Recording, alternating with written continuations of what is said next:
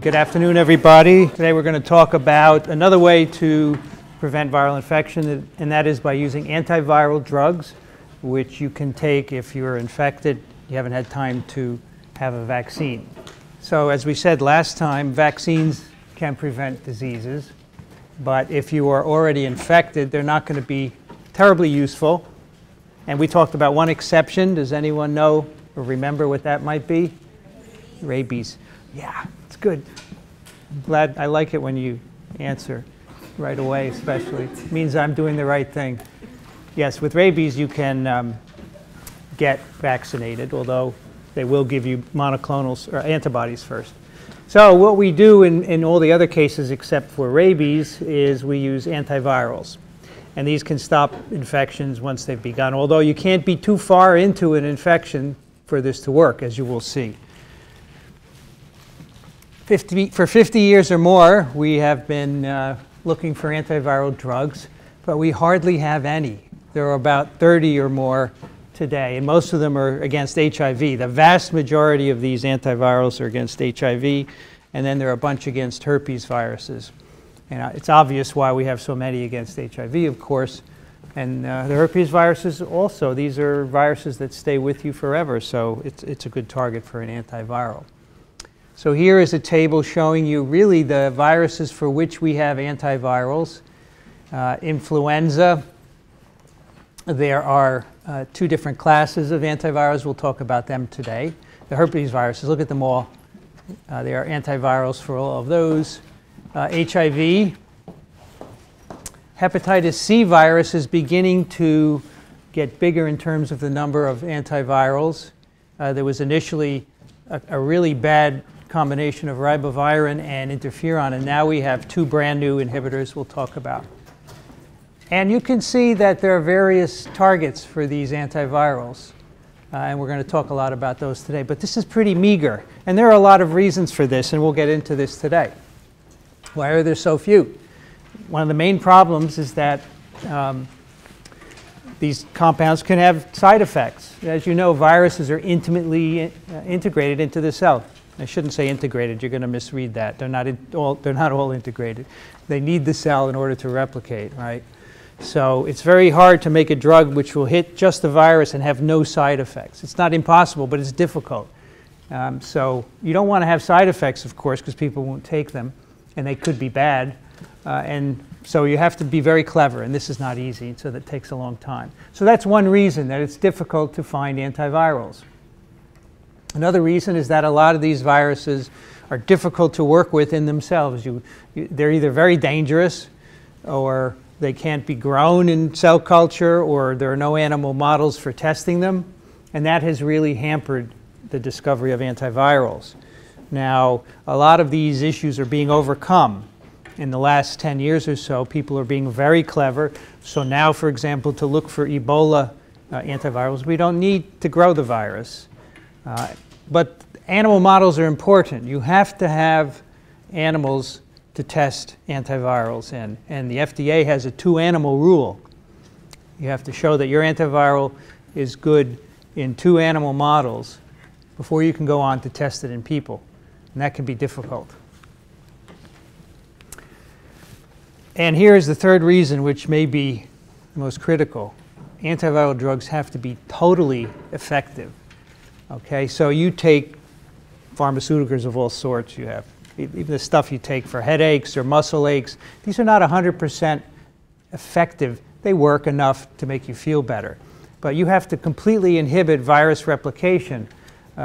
Otherwise, you're going to get mutants, as you will see. So partial inhibition is not an acceptable outcome for an antiviral drug. You have to have 100% inhibition. So they have to be potent and safe. So safety, obviously, we talked about potent. They have to inhibit replication 100% essentially, because if you have a little bit of viruses replicating, you're going to select for resistant mutants. And in fact, replication in the presence of an antiviral is how you get resistant mutants. So again, this is really a key point.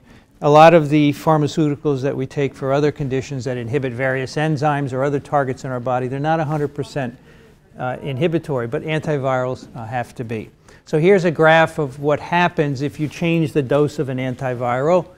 and the effect on replication. So here is a time course where we're looking at virus produced, and we're using 3 different levels of drug. A low dose, an intermediate, and the optimal dose, which has been determined in the laboratory, of course. So you give the optimal dose, you inhibit virus replication with time, as almost to 100%. But if you give intermediate doses, you get some replication, and then you get emergence of resistant viruses which grow. And it's even worse for low doses. So this is an artificial experiment because we're varying the dose. But if you had a drug which was not 100% efficacious or 100% inhibitory, you'd have the same effect, and you would get resistant mutants. So that's why, those are the reasons why we don't have a lot of drugs. There's another reason, though, and that is these acute infections are short, by definition, right? So, you know, a week disease period or so, by the time you feel ill, it's really too late to have an impact on disease. So you have to give them very early. You have to have rapid diagnostics, which we don't have, and try and give them early. So we have antivirals for flu. You have to take those within the first 24 to 48 hours of feeling sick. If you don't, they have no effect. And even at 24 to 48 hours, it's a bit late already, because by the time you have symptoms, you have quite a bit of virus in you. So this is a problem with these acute infections. It's not an issue with chronic infections, HIV and the herpes viruses, which are around for years. That is easy. But these acute infections, which, as you know, are a huge health burden, flu and rhinoviruses, rotaviruses, noroviruses, it would be great to have a way to make antivirals for them. Now, we don't have any broad spectrum antivirals. You know, if you're suspected of having an infection, a bacterial infection, you go to a physician, you get a broad spectrum antiviral until they can figure out what bacterium you have, and then they can get more specific. But we don't have that for viruses, although people are working on it, and I'm going to show you an example of this in a moment. Now, this issue, let's revisit this issue a little more, this quickness issue of acute infection. So you get sick, then you have to go to a physician. Let's say we had antiviral drugs for rhinoviruses. You'd have to go to a physician and get diagnosed and get a prescription and go fill it, and there's just not enough time to do that. With influenza, as I've mentioned before, if you show up at a doctor's office and you have what looks like flu, influenza-like illness, fever and cough, for example, and it's the flu season, that would just give you a prescription for Tamiflu, an antiviral, without even doing any tests, because you're likely to have influenza. But you know, maybe half the time you actually don't have influenza. But if you have some other respiratory infection, well, we don't have any antivirals, but we'd have to figure out which one it was to give you the right antiviral. So that's a problem. We don't have any rapid diagnostic tests for anything except flu. And so companies are not going to make antivirals for these viruses because nobody's going to buy them. So someday we will have rapid tests that are really, really good. I don't know if I've told you this already, but my view is one day we're going to wake up in the morning, and when you go in front of your mirror, there's going to be a sensor in the mirror, and it's going to scan you, and it's going to say, virus-free today, have a nice day. I really believe that. I think we're going to have that. And then if there is a virus found in you, except for the ones we all have every day, it's going to send that information to your physician, and then you go to work, and on the way pick up a prescription and take care of it. I really think that's going to happen, non-invasive scanning, but it's going to be a ways off. You remember Star Trek, they had the tricorder thing, right? It's the same idea. And in fact, I may have told you this, I'm sorry if I'm repeating it, but there's a company who has a contest, Qualcomm has a $10 million prize to develop a tricorder-like apparatus to diagnose 10 different diseases. So at some point, we'll have something like that, and then companies will make lots of antivirals for these rapidly developing infections. But in the meantime, we don't have any. All right, let's go back to broad-spectrum antivirals. You know, there are broad-spectrum antibacterials, tons of antibiotics that you can give to people and early on before you know what infects them. But we don't have them for viruses. But there was a report published last year out of UCLA, and they described a compound called LJ1001, which apparently inhibits the replication of enveloped viruses. So these are all the viruses they tested in the paper. And now you should know all of these. You should know what they are more or less, with the exception of a couple of weird ones. But you've got Ebola and influenza, let's see, yellow fever, hepatitis. So all of these viruses with an envelope are pretty much all inhibited. Here's the column, activity of the antiviral. Pluses means they inhibit virus replication. Not terribly good against pox viruses. But then these viruses which are not enveloped here, adenovirus, Coxsackie B related to polio, and reovirus, a rotavirus-like virus, these are not inhibited. So this compound is apparently specific for enveloped viruses. And how does it work? Well, that's a good question. Here is the compound right there. And it's believed that it inserts into the lipid membrane of the virus and basically trashes the membrane, possibly by this phenolic ring structure here at the end, sticking to membrane. So here are some electron micrographs of vesicular stomatitis virus, that bullet-shaped rhabdovirus that have been treated. And here's the control, which is just the diluent used to dissolve the drug, and these are intact bullet-shaped virions. And here is a related compound that is not active in inhibiting virus replication, LJ25, and you can see these viruses are all okay. And here is LJ1001, and you can see all these viruses are trashed. Here's one intact one down here, but they're all broken up, and this is a magnification. So the idea is that this inserts into the membrane of the envelope virus and breaks it, essentially, makes it non-infectious. Now these compounds you would think might have toxicity, right? Just they're going into the cell membrane, but they don't apparently.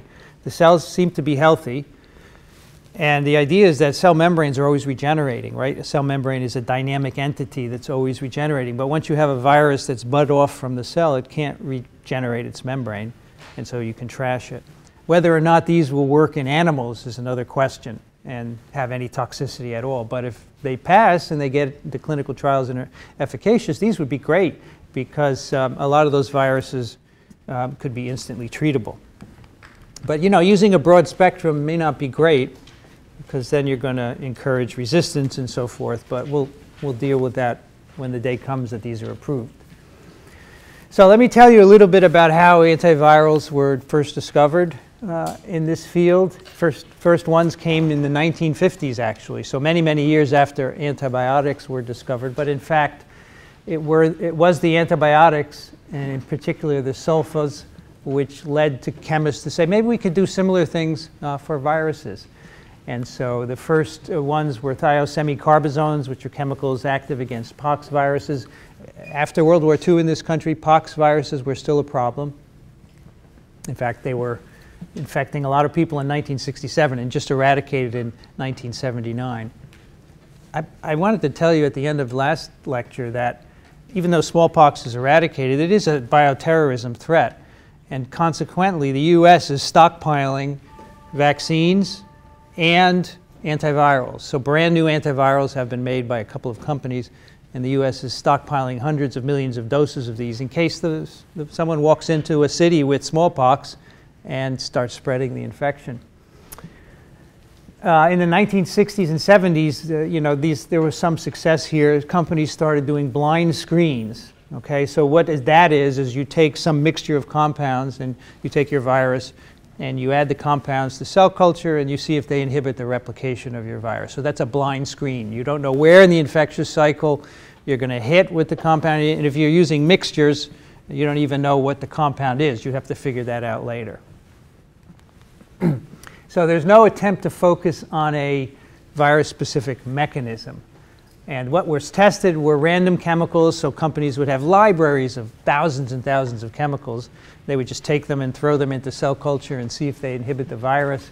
Natural product mixtures. You go out into the environment and you collect some dirt and you culture it in the lab and you see what products are made. Soil bacteria produce all kinds of chemicals, and so you see if any of those will inhibit your virus. Then you get some hits, which are compounds or mixtures that block your replication. Then you try and purify these and see what the active ingredient is. And once you get that, then those are called leads, and you have to modify them by chemists. You have to make them less toxic. You have to make them soluble, bioavailable.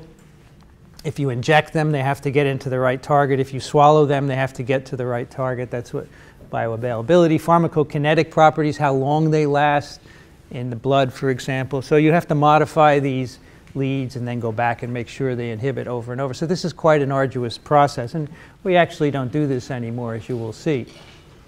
So this was done in many companies trying to inhibit many viruses, but little success, with one exception here, an antiviral called Symetrel, that's the trade name, or amantadine, that's this weird little molecule over here.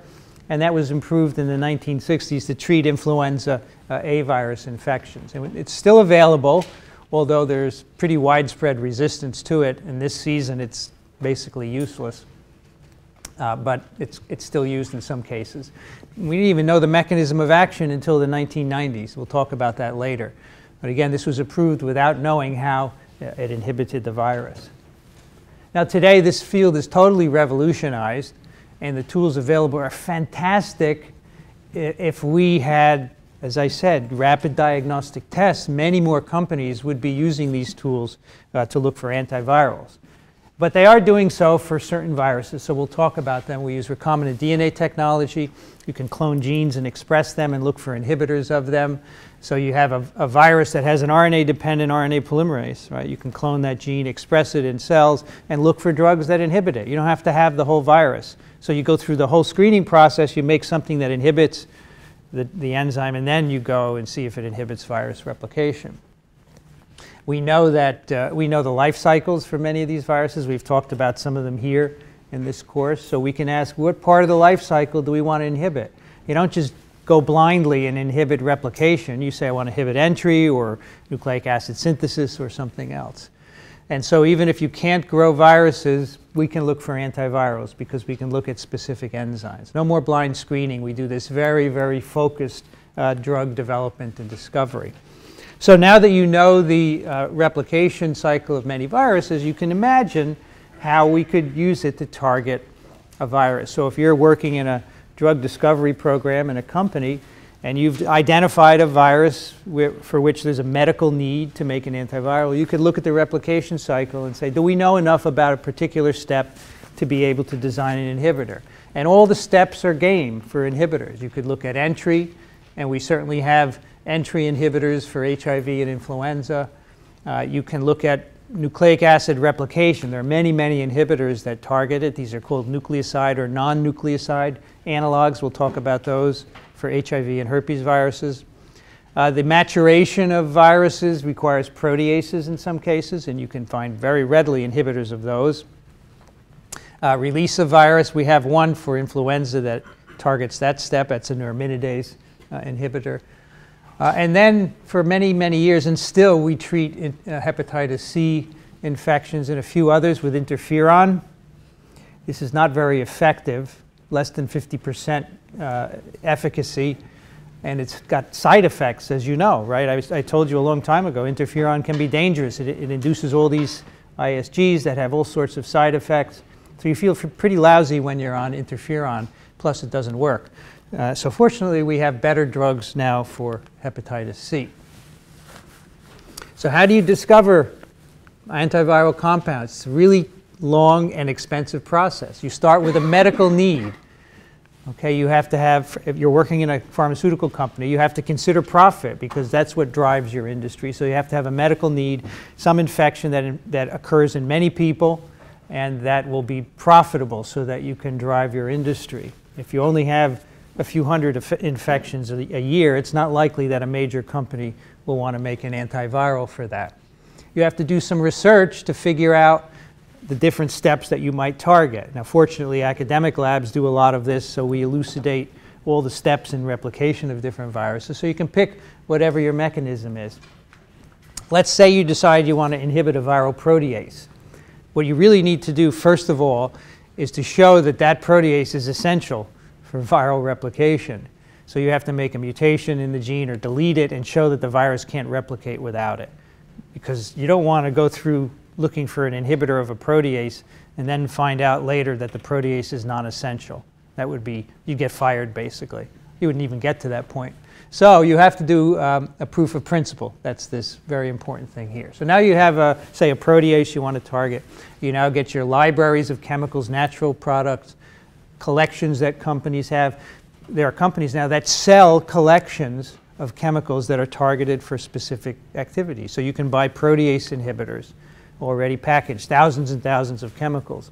You can buy libraries of FDA-approved drugs and run them through your screen and find a drug that was approved for something else but now maybe inhibits your virus. And that would make approval a lot quicker. And then you run your screens with your collections of compounds and you get your hits, and then you go on to modify those into leads. You have to have the chemists now come into the picture and start modifying them so they're more active. You may not get optimal activity initially with your hits, make them more active. You then have to start putting them into animals and making sure they're bioavailable, they have good pharmacokinetics, they're not toxic and so forth. And these are some of the main questions you have to answer. Will it get to the right place? So you need an animal model. If you have an animal susceptible to measles, you have to show that giving the drug by the route that you have picked, orally is usually preferable, but it's not always possible, will inhibit the disease. So that's bioavailability. Will the compound persist long enough to be effective? That's pharmacokinetics. Does it degrade really quickly, which is not good because then people have to take the drug every day, or does it last a long time? And the chemists can help you. They can modify it. Then you take the modified compound, you go back to your assay and make sure they still inhibit. If they don't inhibit, you call up the chemists and say, no good, we need pharmacokinetics, but we still need activity. So there's a lot of collaboration between virologists and chemists. And finally, toxicity and specificity. Is it going to be safe? You can tell a little bit about toxicity in cell culture. So you throw it away if it's toxic in cell culture. You don't even go beyond that. And then when you get into animal models, you can measure toxicity in a variety of ways. And that's when pathologists start to come into play. They'll give the animal the antiviral, and then they will dissect it and look at sections of different organs, measure liver enzymes, and see if there's any evidence of toxicity. Of course, you can't talk to animals, so sometimes there are effects that you don't detect until after the drug is approved and it's in many, many millions of people. And that's just one of the things that you have to deal with. So these are some of the hurdles in drug development. So you start with hundreds of thousands of compounds. Again, you've bought libraries or you've got natural products collections, and you start running them through your screen. So we're looking at what happens at every step. So you screen first for your antiviral effect or an inhibitory effect on your target in cells. You start to throw away them. The ones that are toxic in cells, you throw away those as well. You start to look at whether they will work in an animal, and then you have to throw away some as well. You look at toxicity in animals, and again, you throw away more. And by the time you get to humans, you're probably only looking at one drug because it's too expensive to do more than one. You don't have the luxury of going to your director and saying, I have 10 drugs that inhibit. Let's try them all on people. Because there's no way. They cost $100 to $200 million for a phase 1 clinical trial in people. So there's no way you're going to do that. So you have to pick one.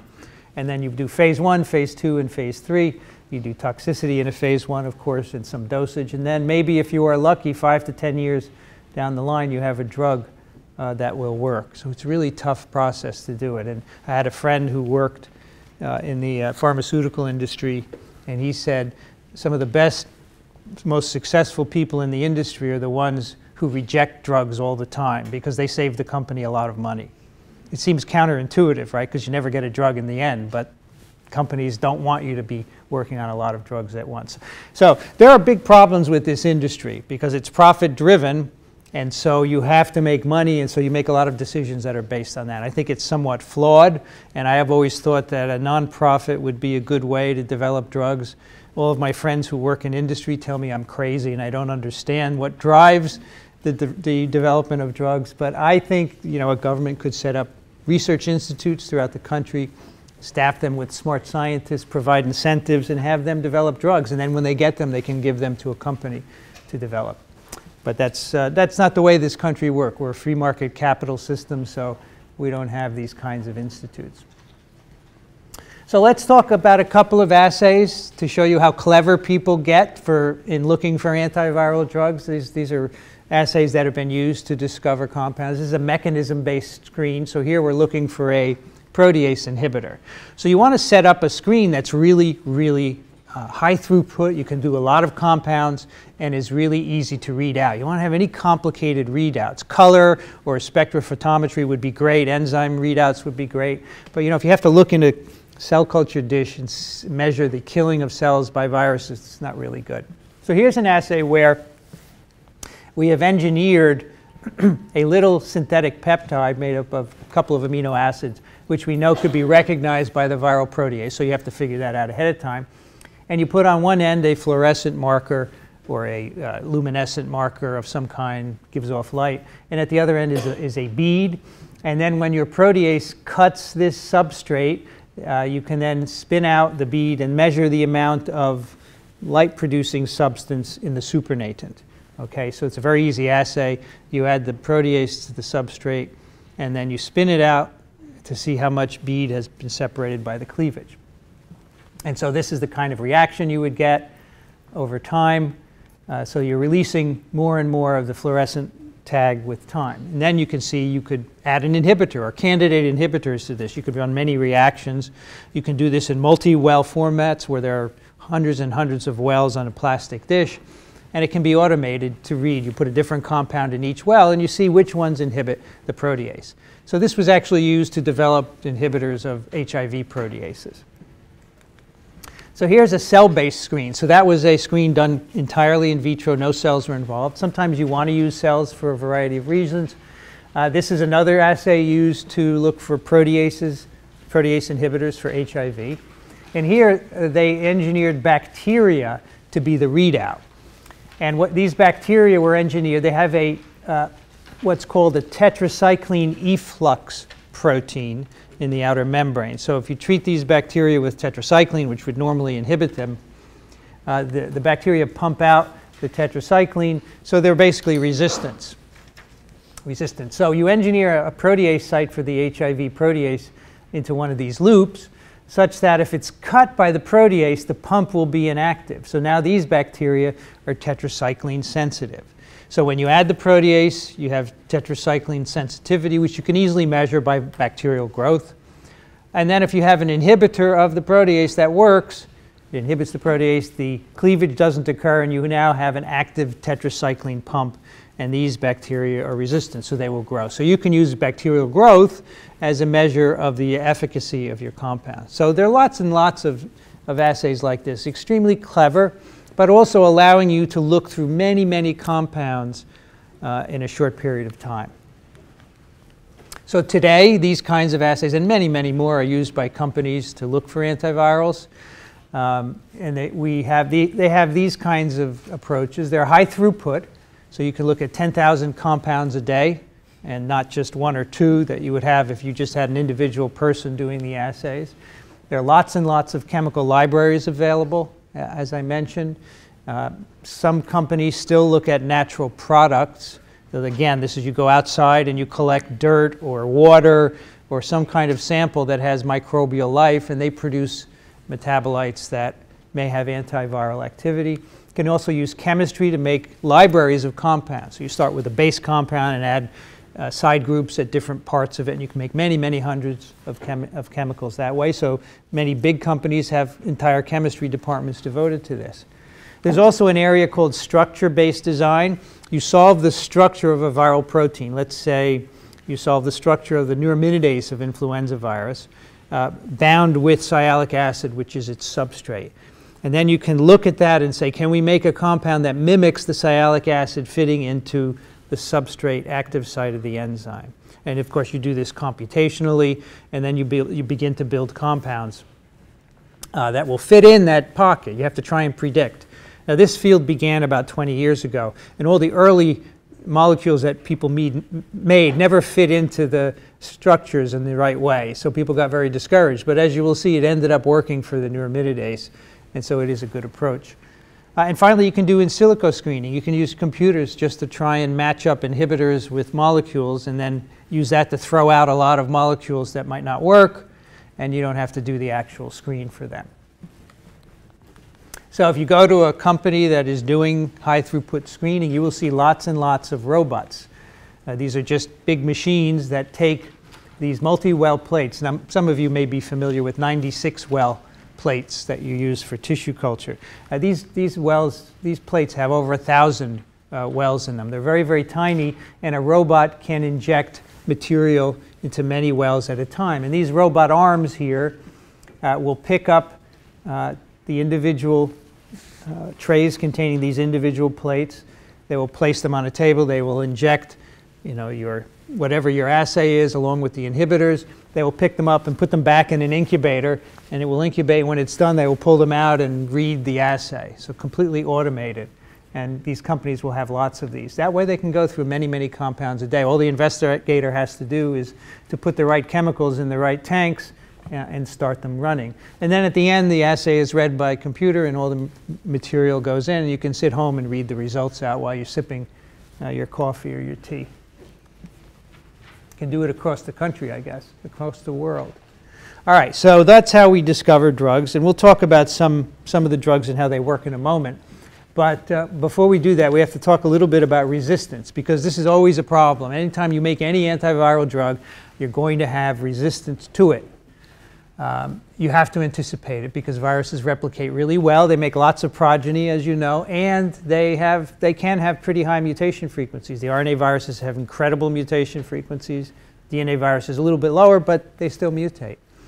So if you have viruses that grow really well, like HIV, and they replicate for long periods of time, 10 to 15 years for HIV, long periods for hepatitis B and C viruses, this is a real problem, because during the course of treatment, you're going to have the emergence of resistance, always. And we have, in fact, identified mutants that are resistant to every drug that we have today in our arsenal. The 30-plus drugs that we have, there are viruses out there that are resistant to them. And that's a problem, because we don't have many antiviral drugs. It would be okay if we had hundreds and hundreds and you could switch, but it's difficult. And I'll talk about how we deal with this in terms of HIV. But that is the only virus so far that we can deal with in the way that we'll talk about. Now, of course, when you do get drug resistance, then the drug becomes useless for the patient. You have to stop giving it to the patient. And hopefully there's another drug available, and you can use that. And we tend to take these drug-resistant viruses and study them. We identify the mutations and figure out how they work in hopes of maybe designing a next-generation antiviral that gets around it. So some of the HIV inhibitors have worked in that way. So here are just some numbers to start off. We'll revisit this later on. But as you know, RNA viruses have, all polymerases are error-prone. But the RNA viruses are particularly problematic because their RNA polymerases can't correct errors. DNA polymerases typically can, RNA polymerases cannot. So these RNA viruses end up making one mistake or one misincorporation for every 10,000 to 100,000 nucleotides that they polymerize. And that's about 1 million times higher mutation frequency than our DNA polymerases, our DNA genomes. So in practical matters, if your RNA viral genome is 10 kilobases long, 10,000 bases, there is a mutation in 1 to 10 genomes, according to that frequency. And 1 to 10 genomes is not a lot. Every infected cell makes tens of thousands of new genomes. So you can see this is a real problem. DNA polymerases are correctable. They can correct their mistakes. So therefore, they evolve much more slowly, although you still get resistance to drugs among DNA viruses. And here's just a diagram of how this works. Here we're showing a DNA polymerase copying a template, right? It's making a template strand, a negative strand, in this case, going from 5 to 3' in terms of synthesis. It makes a mistake shown by the mismatch here, and polymerases do this. They're not perfect. Every now and then they make a mistake. But the DNA polymerase has a mechanism to sense that there's a mismatch. They have an exonuclease activity, a 3 to 5' exonuclease. So it will chew back until it reaches this mis-base paired region. It will remove the mis-base paired base, and then the polymerase gets a second chance. So the DNA has fewer errors in it. But it's not free of errors, again, because the correction isn't perfect.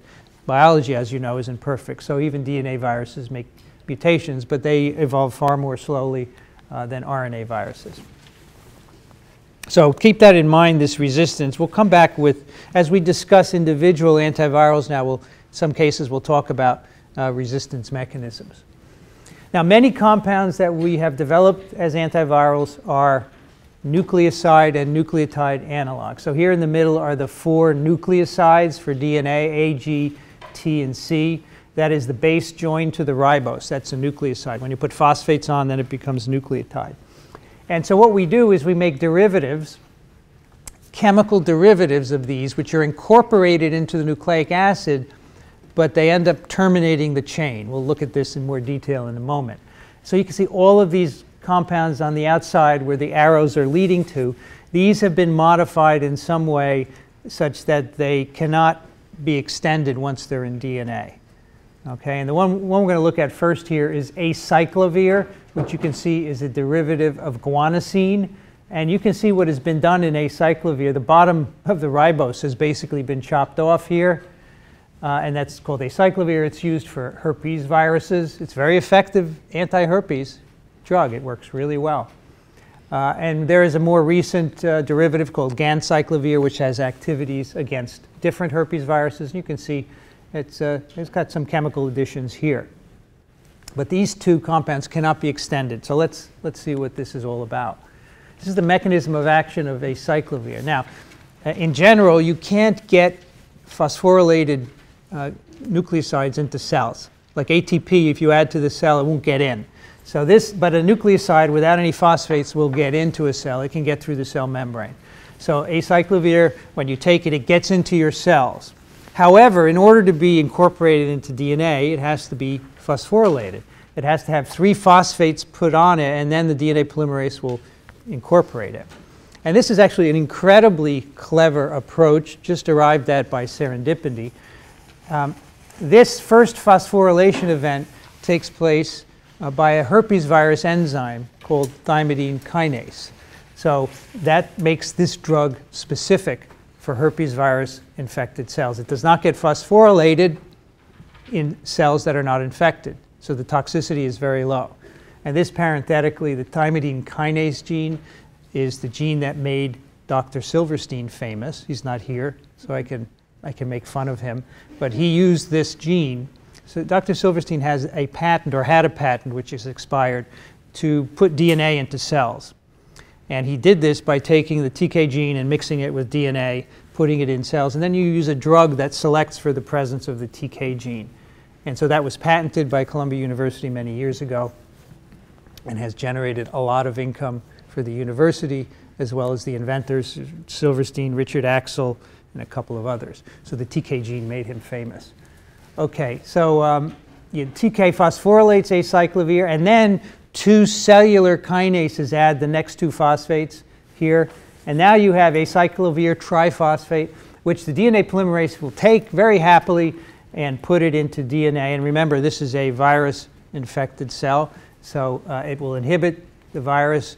It will probably inhibit cellular polymerase in that cell as well, but that's really not a big deal because you really want to get rid of the infection. So what the problem is, though, because this doesn't have a hydroxyl, the chain cannot be extended. So the chain stops there, and it inhibits DNA synthesis. Now remember, acyclovir triphosphate is made from guanosine. So guanosine normally has the whole ribose ring here, right, with the hydroxide. And the hydroxide is what allows the next base to be added. But acyclovir doesn't have it. And so the next base can't be added, so the chain stops. And when the chain stops, that's the end of DNA synthesis. So imagine a herpes virus infected cell with lots of viral DNA molecules replicating. That stops the infection right there. So this is very effective. It's very low toxicity and very effective, still used this day. If you go to a physician and you have cold sores from herpes, they'll likely give you acyclovir topically. You just put it on the cold sore, and it works really well. Now, there are some herpes infections for which you need to have systemic antiviral, and so you take it orally. So this is one of those, valacyclovir. So initially, they started treating these patients with acyclovir many years ago. So you say you have herpes encephalitis, you need to get oral or intravenous drug. But acyclovir isn't absorbed very well from the stomach and intestine. It's not bioavailable. So they made a derivative. The chemists made a derivative. Here, all they did was add a valine onto the acyclovir. So it's now called valacyclovir. And I'm sure they arrived at this by lots of trial and error. But this derivative is really absorbed very well from the stomach. It's bioavailable. And then once it gets into cells, there's an enzyme that cleaves off the valine and makes acyclovir. So it's perfect. It works perfectly. Again, low toxicity, high bioavailability, and this will inhibit herpes viruses beyond the cold sore, if you will. Now, unfortunately, resistance to acyclovir does emerge, and this is because the DNA polymerase does make mistakes, although it's not very frequent. There are two kinds of mutants. Some mutants cannot phosphorylate the drug, the prodrug, so we call acyclovir a prodrug, because it has to be phosphorylated in order to be inhibitory. These have changes in the viral TK gene. So the TK gene mutates so that it cannot phosphorylate the drug. And so the drug never gets phosphorylated, it never gets put into the DNA, so it's not inhibitory. Other resistant mutants cannot incorporate the phosphorylated drug into DNA, and these are in the viral DNA polymerase gene. So two classes of mutants that give rise to acyclovir resistance. These are a particular problem in AIDS patients who often have disseminated herpes virus infections. You have to treat them with oral or intravenous valcyclovir, for example, and they may get disseminated disease. So you rely on these drugs to keep the disease in check. And again, because you're treating them for long periods of time, you often get resistance. There is one option in that case, is there is another inhibitor called foscarnet, which is a DNA polymerase inhibitor. Unfortunately, this has a lot of side effects, many more so than valacyclovir. And you may also end up getting resistance to foscarnet. So the kinds of TK resistance involving the viral DNA polymerase are often resistant to foscarnet. So in this case, there's nothing you can do because you've exhausted the antiviral armamentarium against herpes viruses. So these patients don't have a good prognosis, obviously.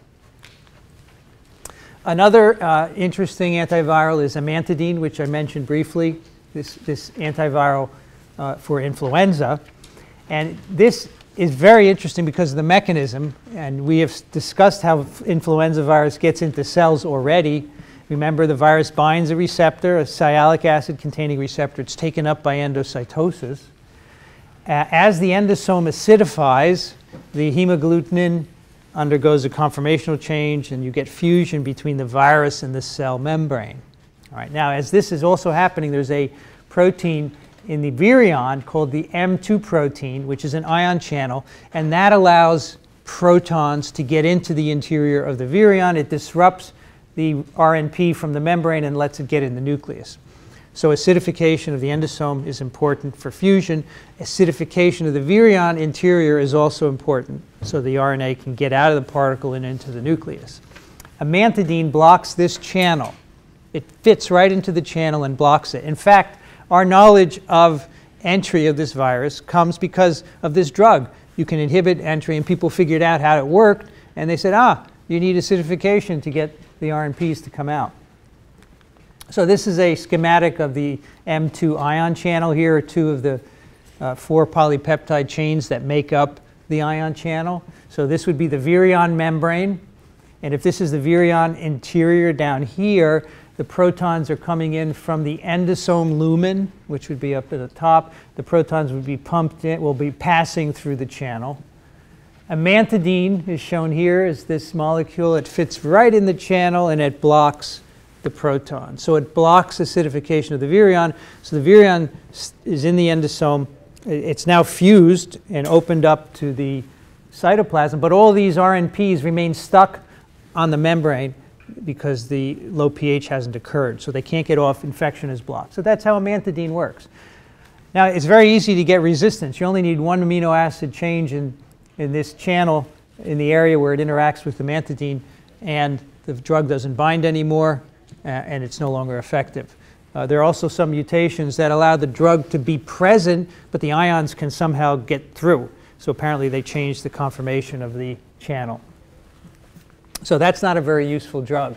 The two drugs we use today for flu are neuraminidase inhibitors. And these were designed by structure-based design. So the structure of the neuraminidase, which is shown on the right, was determined.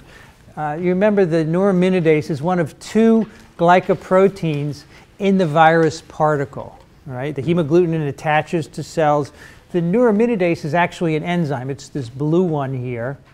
And when the viruses are budding, the neuraminidase cleaves sialic acids from the cell surface so that the newly made viruses don't remain bound and they can go away. So the neuraminidase is very important for allowing newly made viruses to go away from the cell. So the idea was if you made an inhibitor of this neuraminidase, you could block virus particles from being released from the cell surface. And that's how these inhibitors work. So when the structure of the neuraminidase was solved, it's shown here on the right. Here is sialic acid fitting into the pocket. So normally the substrate for neuraminidase is sialic acid. Sialic acid fits in the pocket. The neuraminidase then cleaves it off from the rest of the glycoprotein. So inhibitors were designed that would mimic the structure of sialic acid and fit in this pocket and inhibit the enzyme. So those were made by structure-based design going from the structure of the neuraminidase and sialic acid. So here are the two drugs that you can get today. Again, if you go to your physician and you have a flu-like illness in the flu season, you can get one of these two, zanamivir or oseltamivir. So let me get the trade names right. So this is Tamiflu, and this is Relenza. And you know, chemists give these short names because the chemical names go on for pages. So these are not the trade name. Tamiflu, Relenza. These mimic sialic acid, which is the natural ligand, and the idea was to make them very close to sialic acid so that if mutations in the neuraminidase occurred to get resistance to these compounds, those mutations would also block sialic acid binding in the neuraminidase, and the virus would be dead. Okay, is that clear? So you make the inhibitor so close to the natural ligand that any resistance mutants are going to kill the virus itself. So that works pretty well, and here's the scheme of how these work. Here is the host cell, and it's got sialic acid, and the newly budded influenza virion is shown here at the bottom. So when the newly budded virions are made, they're going to bind sialic acid, and the neuraminidase, which is this Y-shaped molecule, its job is to bind sialic acid and cleave it off so that the hemagglutinin doesn't stick. So oseltamivir fits in the neuraminidase sialic acid binding pocket, as does zanamivir. Zanamivir is a closer structural mimic of sialic acid than is oseltamivir, and that's shown in this diagram by slightly different drawings of the two inhibitors. You can readily get resistance to oseltamivir by amino acid changes in the neuraminidase. These are some of the changes that have been observed in people treated with these drugs. These prevent binding of the oseltamivir, but they still maintain neuraminidase function. So these neuraminases can still work, and so you have now Tamiflu-resistant viruses circulating. And again, that's because the oseltamivir isn't a perfect mimic of sialic acid, so the neuraminidase can still change to evade it, but not sialic acid. Zanamivir is harder to get resistance against because it is more of a structural mimic of sialic acid, and there are very few reports of resistance to this one. Unfortunately, this is inhaled, so it's not taken as frequently because a lot of people don't like to inhale things, especially if you have influenza, so it's not used as much. And this is the more common one, Tamiflu, which is taken orally as a pill. So this is an interesting point. Tamiflu you take orally, so you've got to have enough drug getting to your respiratory tract to inhibit virus, because it has to go in your stomach and be absorbed, get through your circulation, go to your tract. So it has to be very bioavailable and have good pharmacokinetics. So that's a nice example of some of the research you would have to do to get to that point. This is a table I just took from the CDC website where they track weekly flu strain isolation and resistance. And these are just showing you resistance to oseltamivir and zanamivir among the three kinds of influenza viruses that we isolated since October 2012. You can see 2 H3N2 resistance to Tamiflu, 2 to H1N1, and none to zanamivir in that period. You see many samples are tested. All the H1N1 and H3N2 viruses are resistant to amantadine, that other compound that blocks the ion channel. So those aren't recommended for use at all. So if you get any antivirals, you get these.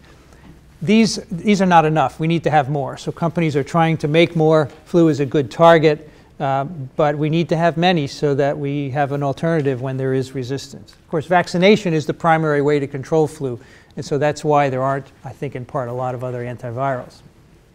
I want to tell you about another group of very interesting antivirals which are against picornaviruses. We've talked about these briefly. These were first discovered in the 1980s.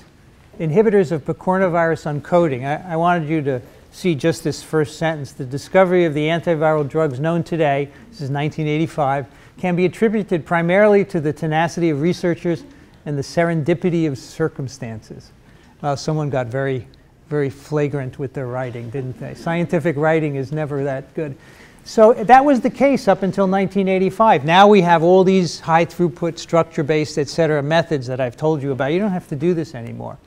Basically what they did is they found an interesting compound that had some activity against picornaviruses, rhinovirus, Coxsackie, polioviruses, and they modified it to make drugs. And I wanted to show you this just to give you an idea of how this works. So, you start with a given structure, and it has a certain minimal inhibitory concentration. That is, in micrograms per mil, the minimum you need to inhibit virus replication. And then they make chemical modifications to it. You can see they add carbons and various side groups, ring structures, and so forth. And then they test them in cells. Inactive, a little better, inactive, inactive, the same, inactive. And eventually you go through and you get compounds that work better. Here's an example where they simply increase the number of carbons between this phenol ring and the rest of the molecule. 3, 4, 5, 6, 7, all the way to 10. And you see this has various effects. So these were the steps used to develop these compounds that fit into the pocket of picornaviruses. We talked about these because they have allowed us to understand how entry occurs. Clinically, they are useless because you get resistance very quickly and they're not very effective therapeutically. And also they're being used, or the idea was to use them for the common cold, which is so quick that it's really difficult to diagnose, and so they're not very useful at all. The hepatitis C virus has a bunch of new antiviral drugs being developed. This is a positive strand virus that makes a polyprotein, just like picornas, and it has to be cleaved by virus proteases. So there is a protease called the NS3, NS4A protease, which is encoded here. And companies have screened for inhibitors of this protease. And here are two of them that have just been licensed, boceprevir and telaprevir. See, these are pretty complex organic molecules. They fit into the active site of the protease. So the blue ribbon is the structure of the virus protease active site. And these are some of the active site residues. And here's one of the proteases inhibitors, boceprevir, fitting right into that pocket. So structure-based design was used to make this. These are working really well.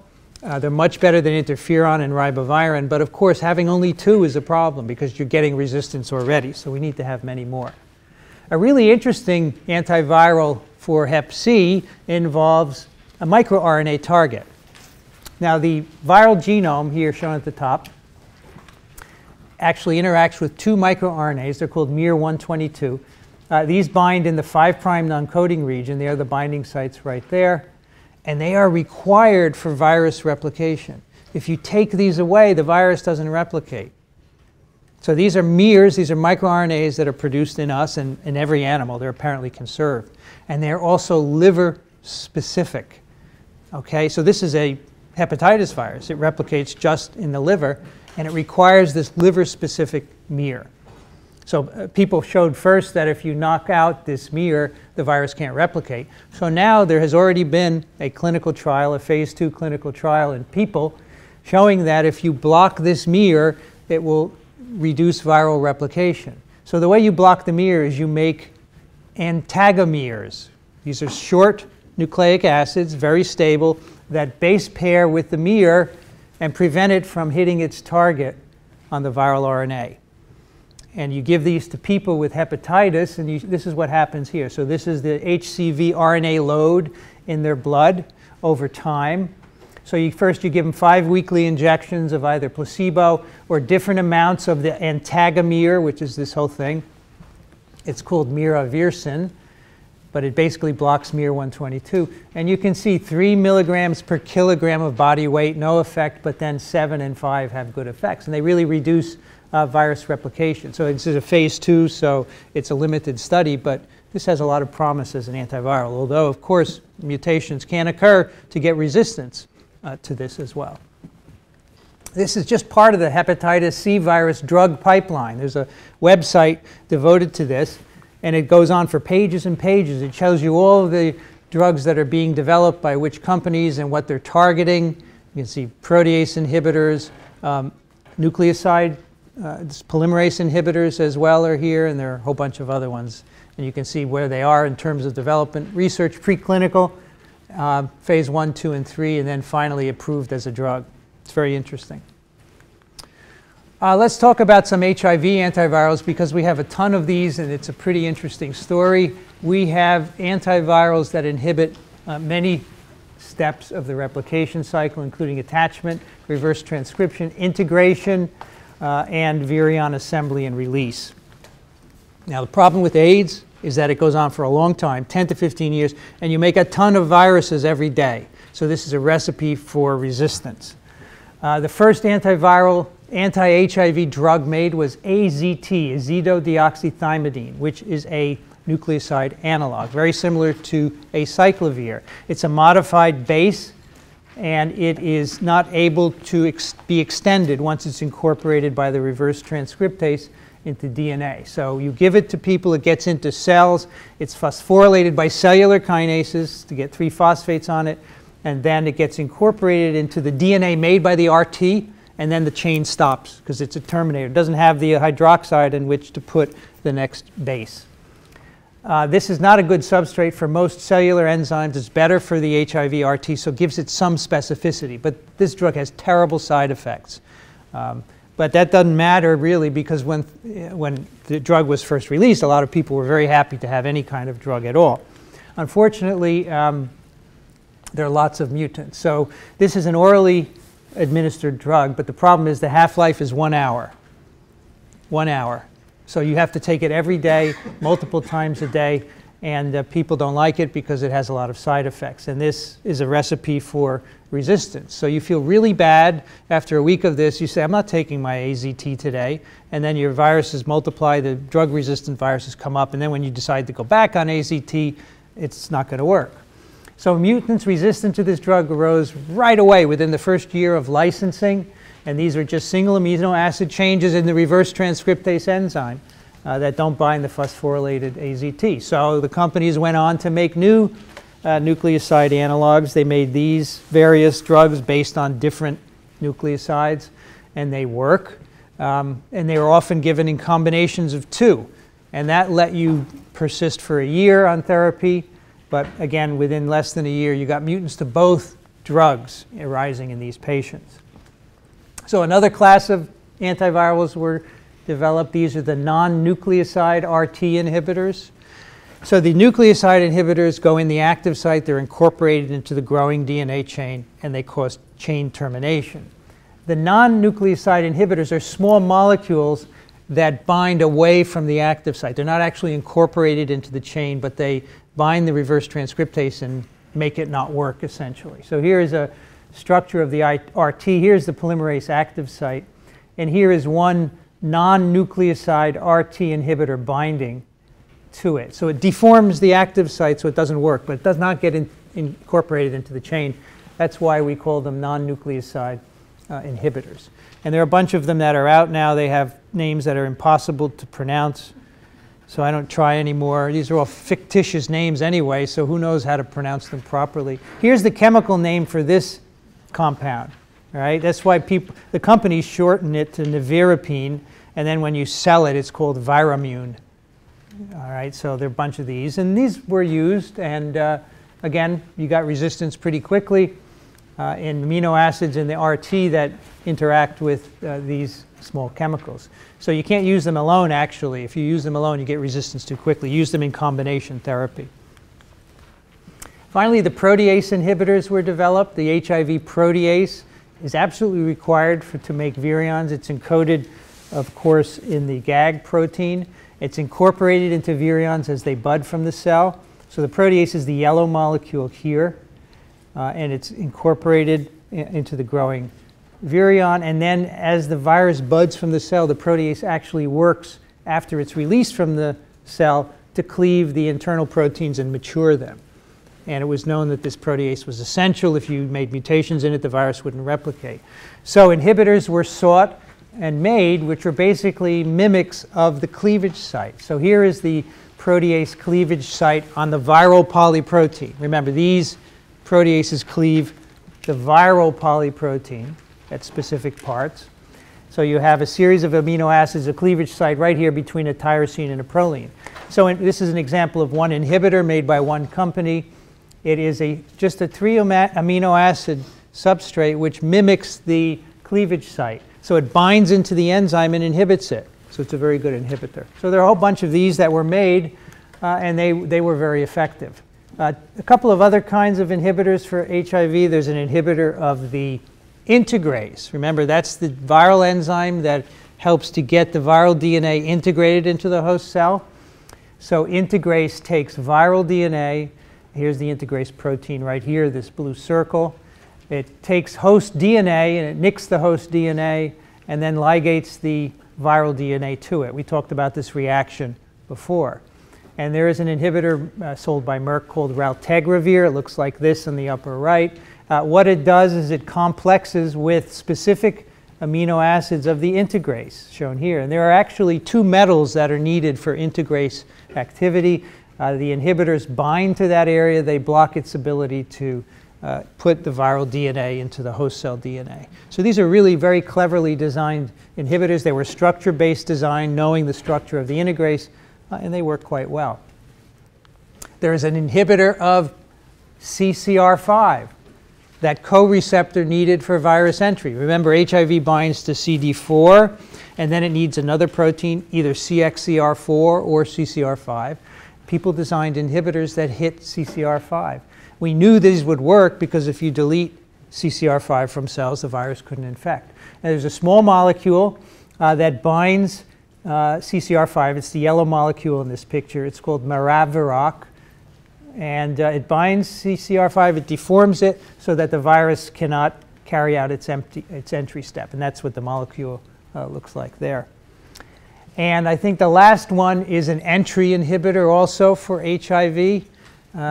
HIV fuses with cell membranes. It does so when the viral glycoprotein binds to the cell.